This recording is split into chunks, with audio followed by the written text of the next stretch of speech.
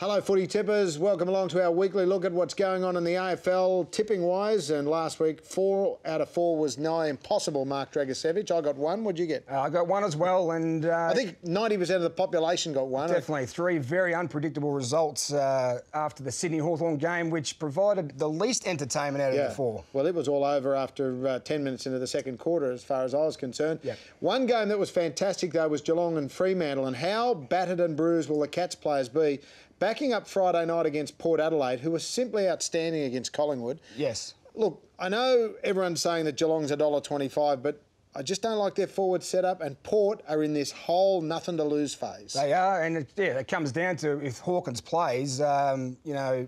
It just gives them another option. It does, but they still are a bit of a one-trick pony when Motlop, Stokes and Christensen can't get on the scoreboard. So, I'm a little bit worried myself, but look, they played Fremantle, who are a very, very good side, one of the best, probably the top 2 sides in the competition.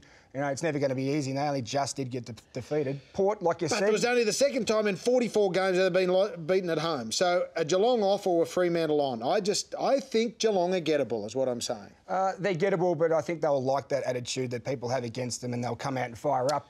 I think Port need to rectify their last 2 times they've played them, 7 goals to 0, 6 goals to 1 after quarter time. They can't give them that much start.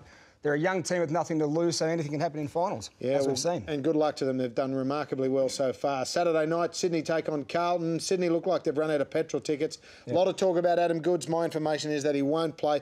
And even if he did play, how could he be fit? He hasn't played for, what, 2 months now? 3 months. 3 months. 3 months. And, look, the Swans get Tippett fit, plus 1 week, they get Jetta again. It gives them a little bit more of an option. I just don't think they can play Goodes, Jetta and Rowan in the same team. So I'm pretty sure Rowan might play on a wing just to give him some pace down the side. Yeah, I think they're rolling the dice a bit there. They are. There's no doubt about it. It might work. It might work. It didn't work last week. Against Carlton, though, they have the tools of Pikes, Jesse White and also Mumford. That gives them just a bit more variation. At the stoppages, they should be able to score a little bit more and stop Carlton's stoppage scoring, which are fantastic last week. Well, that's where Carlton won the game at the clearances and contested footy around the ball. Gibbs had 12 clearances. Judd, as good a game as everyone said he had, it was only 1 quarter. So I just think the Sydney midfielders, they're structured up a bit better. They won't allow 9 goals from stoppages.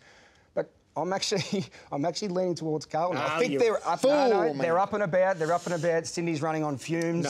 No, Sydney will bounce back. You keep backing the Swannies, but I keep charging the poor Swannies. Let's have a look. Dragger's going for one favourite, one outsider. He likes Geelong and Carlton. I like Port Adelaide and Sydney, so we'll wait and see what happens. And can you imagine the Channel 7 blokes if Port Adelaide and Freo play off in a grand final? They'd be having heart palpitations. Don't forget, viewing numbers. Head to centrebet.com for all the latest and greatest odds as we find out who's going to face off the Hawks and the Dockers in the preliminary finals.